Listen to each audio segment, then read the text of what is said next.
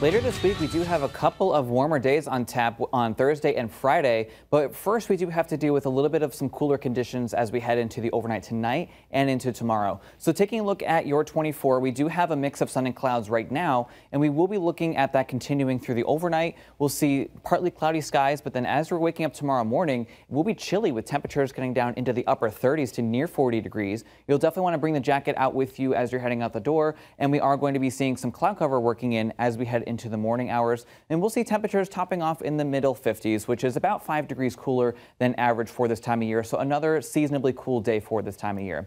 Now, as we take a look at the current conditions, we do have a mix of sun and clouds looking from our Monarch Place Skycam. Temperatures right now look running again on the cooler side. We have winds coming in out of the west at about 14 miles per hour, and we do have some good visibility right now. Taking a look at the satellite radar, a few scattered showers come through earlier today, but we do have some clearing now as we do have the mix of sun and clouds.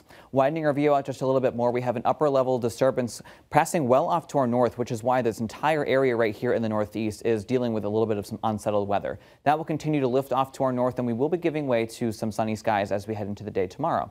So in terms of precipitation, the Climate Prediction Center has put out their newest outlook, and right now the northeast is trending just a little bit wetter than normal for this time of year, as we are expecting to see some decent rainfall heading into the weekend. So let's time that out for you right now in the Futurecast. We're looking at a cold front coming through. We have an area of low pressure that's going to be forming along the Gulf Coast states, and that's going to be moving up to the north towards the Great Lakes states, and we have a cold front stretching all the way down as well. Saturday is looking like a mainly dry day with mainly cloudy skies, and then that cold front is going to come a little bit closer to us as we head into Sunday morning. We can see some light showers to start off, and then as that front inches closer to us, we could be looking at some moderate rainfall as well as some embedded downpours. That could last through the day on Sunday and then even into the beginning half of the day on Monday before we do look to dry out for the rest of the week next week.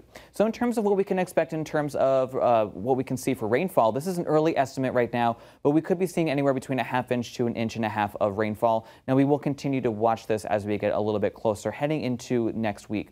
Now, in terms of temperatures, the Climate Prediction Center also putting out their temperature outlook, and you can see here the west coast is going to be trending a little bit above normal for this time of year, but pretty much as we head toward east of the Rockies, I should say, a lot of the country is going to be trending well below normal, and that does include here in New England, as we are looking at temperatures trending just a few degrees below normal, maybe about 5 to 10.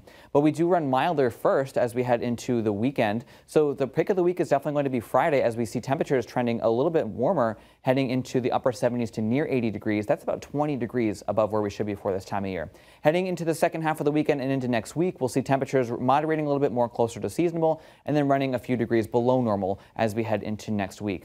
So for tonight, we'll be looking at partly cloudy skies. It will be chilly. We'll see temperatures getting down into the middle and upper 30s, and we'll see winds calming down as well, coming in out of the west at about 5 to 10 miles per hour. Your day tomorrow, a mix of sun and clouds, another breezy day though, with gusts up to 30 miles per hour possible, and we'll be on the chillier side, especially with those breezes, with temperatures only getting up into the middle 50s. But then we do start to warm things up as we head into Thursday and Friday, with highs in the 70s and 80s. And then here's that system coming in for the weekend, where we could be looking at some soaking rainfall as well as some gusty winds, possibly lasting into the day on Monday. And then we do look to trend a little bit drier and seasonable as we head into the following week. That's a check.